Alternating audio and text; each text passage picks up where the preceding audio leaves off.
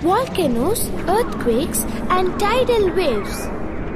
In this chapter, you will learn about volcanoes, earthquakes, and tidal waves.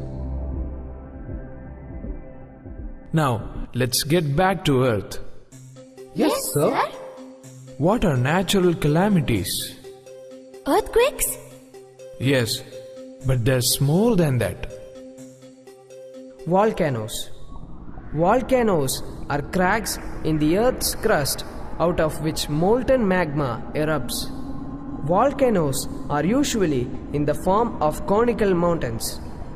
Active volcanoes are those that may erupt any time or have erupted in the recent past.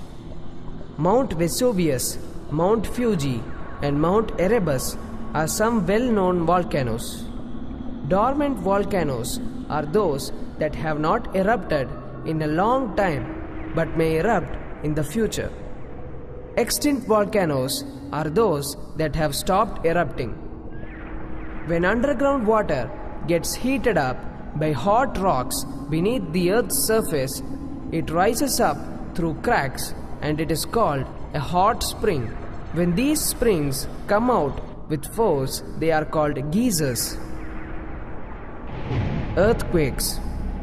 The point under the ground where the earthquake begins is called the focus, and the corresponding spot on the surface is the epicenter.